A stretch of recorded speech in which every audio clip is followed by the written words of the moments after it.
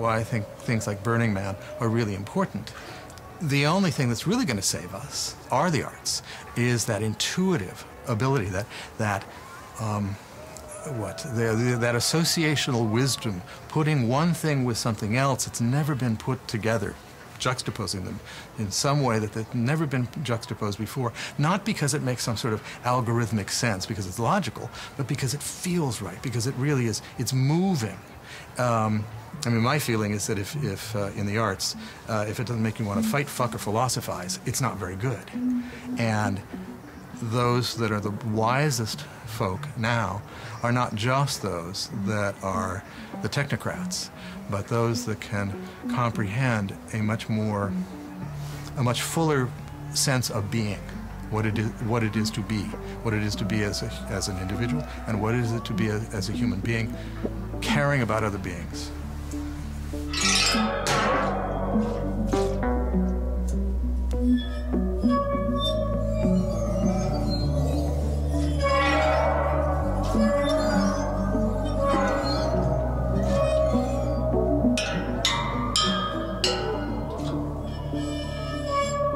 I ask a lot of people, if you didn't have to work, what would you do? And the kind of distressing thing is most people have never thought about this in their life. So they spent 40 years on this planet, possibly half of their existence, and they never asked themselves what they would really want to do if they didn't have any restrictions. I think that kind of shows the inability of this current system. Burning Man features a gift economy based on generosity. There is no money and no advertising. Things are given without an explicit agreement for immediate or future rewards. For first-timers, a new experience.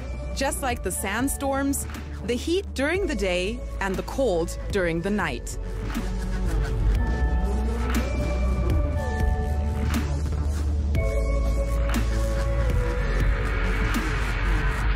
Up until now, your survival depended on your income, and your income could only come from your ability to perform work or to justify your inability to perform work, such as unemployment or you are disabled or elderly or things like that.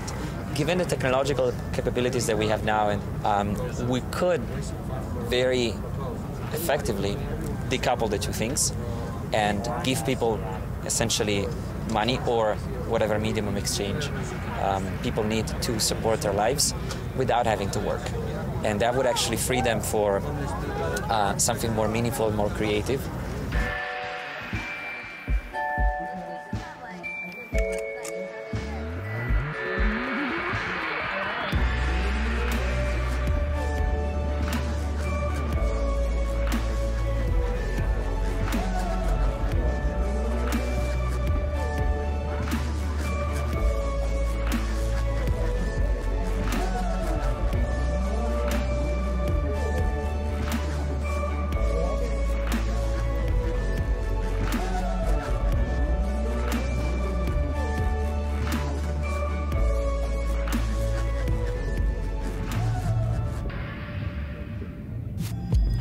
It is that transition between party, genuine touching art pieces, and events that makes the festival so unique.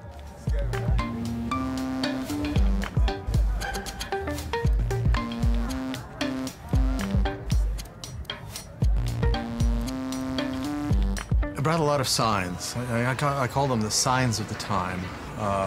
to Burning Man, this country has become so divided between the very, very wealthy and the very, very poor. That disparity is almost obscene. In fact, it is obscene.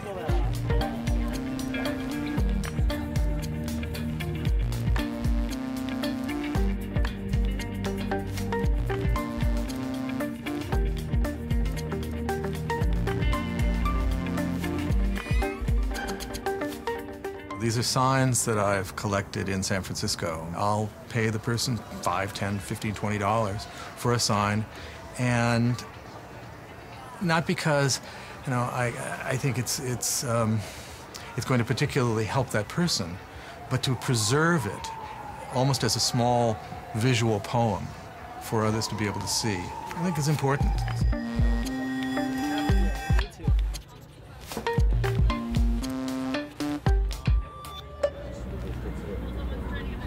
In addition to many fun camps, there are also the real future makers camps, where young entrepreneurs think and discuss new ideas to change the world. Go on shuffleboard dates and dance to My goal and my passion is really to have free knowledge and free education for all in the world.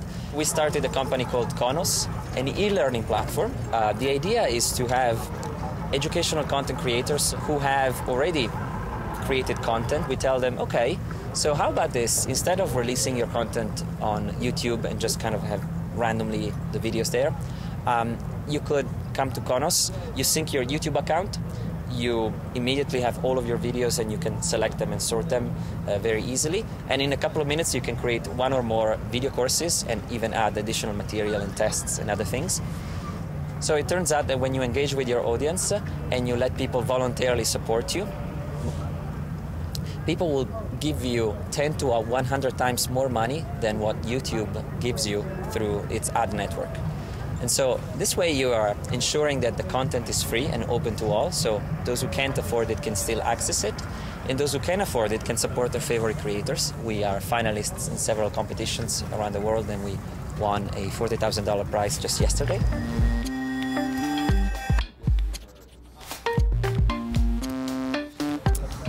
I work on a project called Free Space, and essentially we get buildings in urban environments for $1 a month and gift them to the community.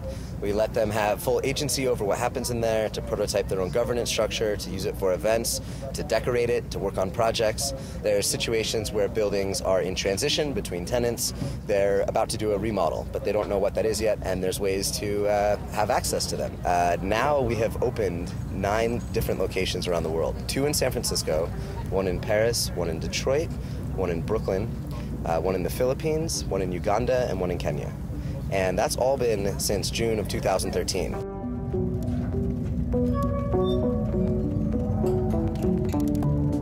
Burning Man, utopia of a better world in 100 years? We know it's a dream that lasts 7 days and then goes away. Well, I think anything new needs to have a beginning.